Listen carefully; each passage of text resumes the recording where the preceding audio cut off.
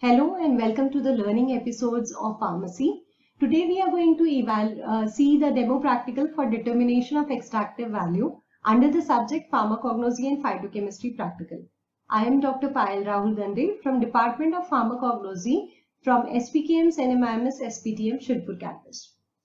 So as we see the contents that are there in our practical, usually those which are mentioned in the journal. So we start with writing an aim, then talking about the requirements and the reference from where we are going to follow the procedure. The principle or the rationale behind doing this particular practical.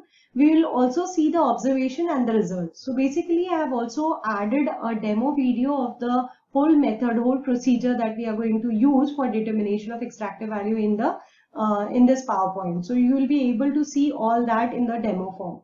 Okay. So moving on. These are the major requirements that we are going to use for determination of extractive value, and the procedure is being taken from Indian Pharmacopoeia. So let us see what is extractive value. It is the amount of extractive that a drug yields by using a particular solvent on dry weight basis. Usually it helps us to understand the chemical constituents that are present in a particular crude drug. Or sometimes based on the solvent and the polarity of the solvent, we will be getting some related or group of chemical constituents that are present in the drug that we can evaluate. Okay. So let us now understand what is the importance of this particular evaluation. So it helps us in evaluating the quality, purity of a particular drug. Also helps in the detection of adulteration. So if the total extractive value is below the stated amount on the dry weight basis, that is percent weight by weight, then we say that the drug is impure or it does not have a good quality.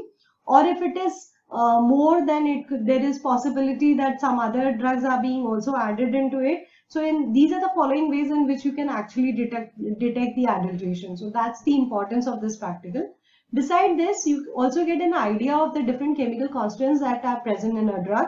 And one of the reasons why we evaluate this is when chemical or biological methods are not available. This could give us a good amount of knowledge. So these are the reasons why we evaluate extractive value of a crude drug. Now let us see there are various solvents which are available for extraction of a particular drug. So right from hexane, benzene, chloroform up to water. But the procedure that has been mentioned in Indian Pharmacopoeia is using these three important particular solvents, that is water, 95% alcohol and ether. And we'll see the reason why are we using these three as the major solvents for evaluating the extractive value in the slides to come. So water, as you all know, is the most preferable solvent because it is safe, it is easily available, it's economic. So that is the reason why water should be used as an solvent for extractive value.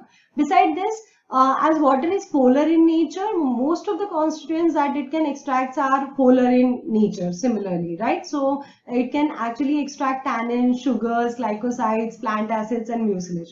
So over here, I have given some examples, those which are already the extractive value, which are already been standardized and they are listed in the standard journals and the book. So that is being mentioned over here so that whenever we do the extractive value for aloe vera, I can actually go and refer this particular extractive values that are mentioned in standard journal and see if my aloe vera is pure quality product as well as does not contain adulteration. So all this can be evaluated. Similarly, alcohol is the next preferable solvent after water, and beside the other polar compounds which I have already mentioned, it can also extract resins and alkaloids. So the official method, actually alcohol soluble extractive value is also an official method for assay of mead and asafoetida, which are the major resin that are resin containing crude drugs. Okay, so over here 95% ethyl alcohol is being mentioned to be utilized as solvent. Then the third is ether. We use ether so that we can actually evaluate all the volatile and non-volatile ether soluble extractive value. So ether, as we all know, is semi-polar and non-polar solvent. and it will help us to evaluate and extract volatile oil, fixed oil, resins, coloring compounds, some steroids. So these are the compounds which can be evaluated using ether as a solvent. So that is the reason why we are using these three major solvents for evaluating or determining the extractive value. So moving on, there are various methods for extraction. The two major methods that have been mentioned for performing this particular practical is cold maceration and hot extraction method. So today, as per IP, we are going to utilize cold maceration method.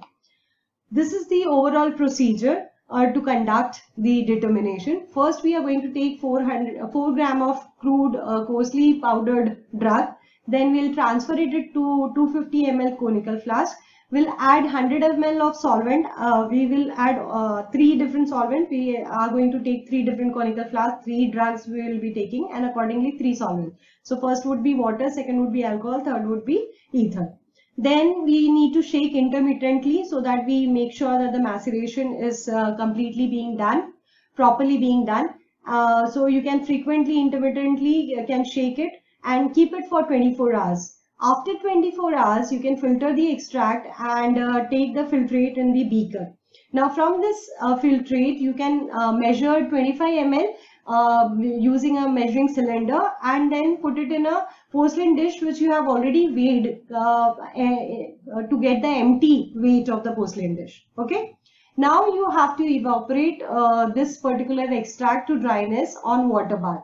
Then once it is completely dry onto the water bath, we will ensure that there are no solvent residues. So we will once again dry it in by keeping it in hot air oven at 105 degrees centigrade.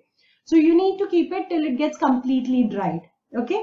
Then once it gets completely dried in the hot air oven at this particular high temperature, then you have to remove it and make sure that you cool it by keeping it in the desiccator so that the environmental moisture is not being grabbed by the extract anymore. Okay, so it will actually change the weight. So that is the reason why we are cooling it by keeping it in the desiccator. Finally, we will make all the calculation. We'll actually observe first the empty weight of the porcelain dish and then the weight of the porcelain dish along with the dried extract. Okay, so based on this observations, we are finally going to calculate the extractive value on the percent weight by weight on air dry basis of the crude drug, and the results will be reported. Click this link which is given on the slide and watch the complete YouTube video on the process of how to evaluate extractive value. Each step has been taken in complete detail, so you will be able to understand all the things. After you complete watching this video, you will be able to understand how we have made the observations and taken the weight of powdered crude drug, empty porcelain dish, and why we have also calculated the weight of porcelain dish along with dried extract. After making all these observations, I have also explained in the video how to calculate the extractive value of the given crude drug in the percent weight by weight air dried basis. So hope you have understood the complete practical as to why we perform, how do we perform. So here are some frequently asked questions which you should be now ready to answer. So take your notebook and start writing the answers, justification for different types of questions that I have given listed over here. These are the questions usually are being asked even in the Viva or synopsis. Okay, and if you have any further query, you can ask me on, or you can mail me on this mail ID, payal.dande@nmms.edu. Till then, stay safe, stay healthy, and this is Dr. Payal Rahul Dande signing off. Take care.